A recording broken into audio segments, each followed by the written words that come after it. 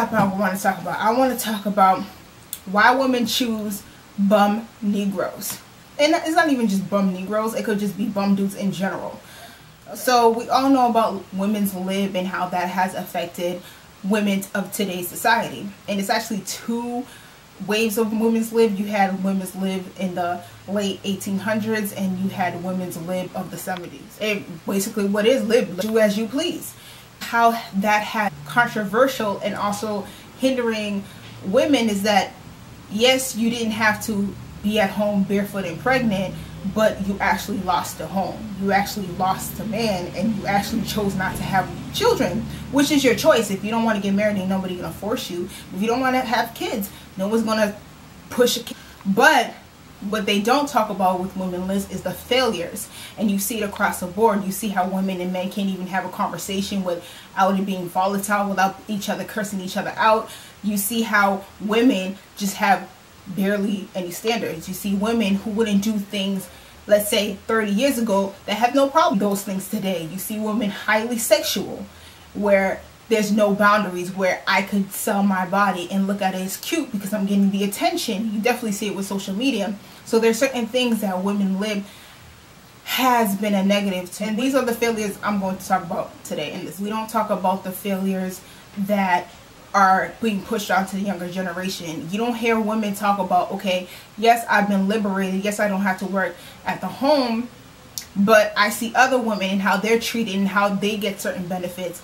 There's women who, yes, they don't have to work a 9 to 5, they don't have to go into traffic, they don't have to work in a hostile environment because they're at home. They get the benefits of being at home, and being laying out in the house. They don't have to worry about traffic, crunching numbers, working overtime. They don't have to worry about being sore and worn out at the end of the day. Women don't talk about there are benefits to staying at home. And women are talking about, like, yes, you are sexually active, highly sexually active, and you get whatever man that you want, but men don't value you. Men don't actually get the time to court you. They will sleep with you. They might even flaunt you. They're thinking of marrying you. They're not thinking of taking you home. They're looking at it like, look, if you're not going to spread your legs, I'm over it. I mean, there was a meme on Facebook, I believe, and it was something like in the let's say 30s, there was such thing as, can I have this dance? Fast forward 1940s or 50s, then there was such thing as courting. 1970s, I think it was, let me have this dance. The 90s, it was, what's your sign? Zodiac sign. And today, it was something like, let me see you twerk, or something of the sort, where it was just like, look, I just want to see how your physical is. I don't care about your mental. I don't care about anything else. What that mouth do. And that's the generation that we're living in. And you have girls being pressured into doing certain things that they don't want to do, but they don't want to be called a lame. They don't want to be called childish. They don't want to be called the outsider. So they're doing things because they feel pressured to. And you have women telling them that, yeah, you should do that, girl. Ain't no thing. Use your body. Get where you go. Get where you can with your body. But these women are telling you, you can only do that for so long. You can only use your body until it deteriorates. There's a saying where it goes, women age like spoiled milk and men age like fine wine. What happens when your expiration date is up? What happens when you have poured out and you have turned out every dollar that you could and you still haven't amounted to anything, that you're 40, 50 and you're still doing the same tricks and it hasn't gotten you anywhere, that you're dealing with the same group of guys who haven't done anything to you, or well, anything for you but laid the pipe.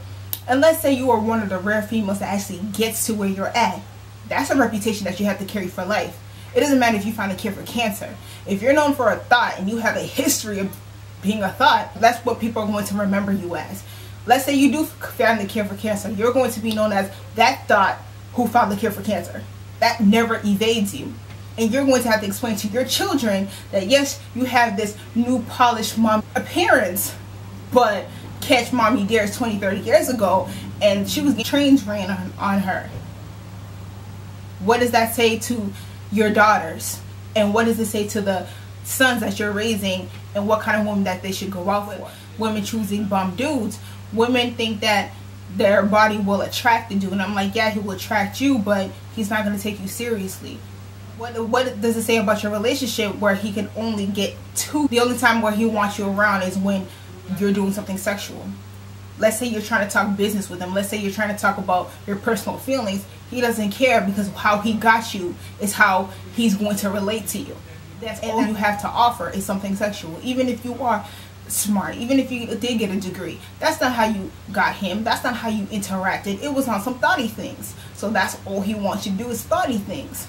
And then these women have children, they have daughters, and they try to convince their daughters this is the move, this is the wave, that these are what's left out here in the world. These are the guys that you should be choosing, because you could either A, change him, work him, go through all the heartaches and the breakup, and I'm gonna leave him but I love him type of drama, these reality shows type of the guy, where you lose your dignity, you lose your self-respect, but your girls are gonna cheer you on. They're not gonna tell you, girl, you can do better, you're cute, you have smarts, you have use what God has given to you to your best of your abilities. No, they're gonna tell you, oh, if he's not cooperating, go to the next bum dude, go to the next dude who has money, the next dude who's going to use you for your body, and keep on riding that train until you can't no more, instead of telling you, don't do that, you're better than that. And I feel like this right here would be a perfect time to throw in Lawrence Hill's Do Wop That Thing or TLC's Unpretty. And it's just like, you go from those type of songs to these songs today where it's all about your physical, and I'm like, this is what's wrong with this generation. That's why you have so many girls who are insecure but have all the gumption, all the confidence to go out and do sexual things, or go out there and put themselves on the internet and basically pour themselves out. And I'm like, how the internet is working right now, everything you put out there is out there.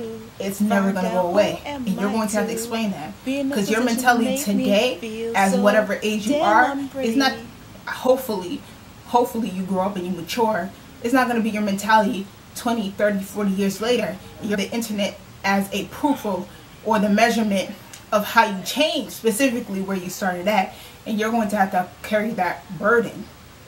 So with that woman's lib, I just wanted to make a little brief overview of how I feel about women today choosing bum dudes and pushing that mentality onto the next generation, and how that's just not helping and aiding us. Because it's cool to say, oh, I want a girl with smarts, I want a girl who actually knows how to carry a conversation, but it means nothing if you're dating the girl who's a whore.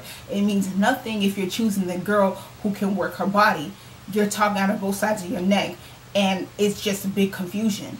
If you really like the girls with smarts, you choose the girl with smarts.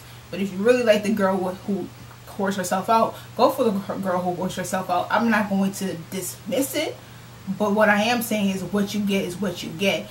You can't really expect the girl who whores herself out for you wouldn't whore herself out with someone who has something better, whether it's a bigger bank account, whether it's a flashier car, whatever it is. And you can't expect a guy who chose you because of your physical appearance, chose you for all the sexual deeds that you have done, to now respect you, to now ask for your opinion. When he found you, it wasn't on some deep conversation type stuff. So that is my video. If you like this video, please comment, share, subscribe. Tell me what you think. Have you ever dealt with someone who's a bum dude, and did you stay with them? Did you knock them? Have you experienced this yourself with the generation today of women and the generation of the past, and how that is conflicting? None of these women are telling you the failures of, okay, yeah, I got the guy, but he beats up on me, or yeah, I got all these guys' attention, but they only see me as a sexual object, or I had these kids and he doesn't want anything to do with me or my kids because of how our relationship started.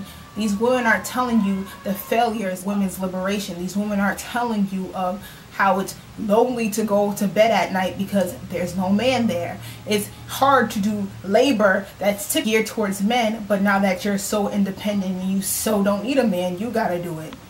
You know?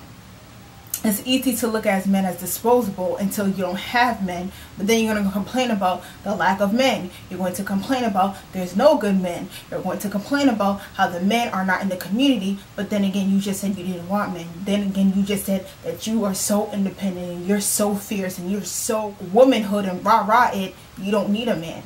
You cannot just chuck the man away, and you cannot just chuck the woman away because you need them. They're essential. They balance each other out. They are compatible. And with women's liberation, it made it seem like women can be women and men, and you can't. I mean, you piss sitting down and men piss standing up. You can't be a man. And these are the issues with women's liberation, is that you quiet the man, you silence the man, you kick the man to the curb, and then you want to complain about the man not really being there. Or the men that are there, they're not men, they're overgrown boys.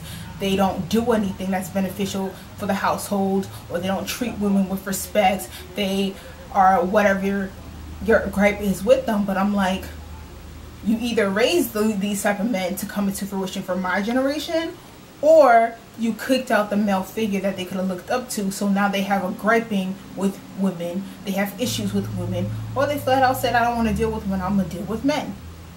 They'll do whatever it takes for likes, for reputation, for a text, a comment, and that's what we're living in this generation. And you think these women are going to be the Claire Huxtables of tomorrow? These women are going to be the ones who are going to teach women how to carry themselves? No. But what I will say is, I do believe that there is change. I do believe that you can change. I mean, Maya Angelou, for example, she was a former prostitute, former pimp, but that's not what we know her for. We know her for her great work as an author, as a poet, as a professor, because she changed and she wanted to be the best that she can. And I believe that anybody can change. Anybody can be the best that you can. But also back then there was no internet. There was cameras, and with cameras, if you could make the pictures go away or make the film go away, then it really didn't exist. But today, like I said, you have the internet. But anywho, I do believe that you can change if you choose to, but do you want to? And this is what we're going to see, the outcome of women's lib, the outcome of being free as a bird. We're going to see this in the next 20, 30 years, and how that has an impact with the generation after me. And I feel like this generation is very pivotal. We could do whatever we want, whether it's continue the negativity or raise above it and do better. And I feel like for my generation, we have to do better. There's no other choice. We have to, but we should want to. And my question is, do we want to? This is my video. Be blessed, and I'm out.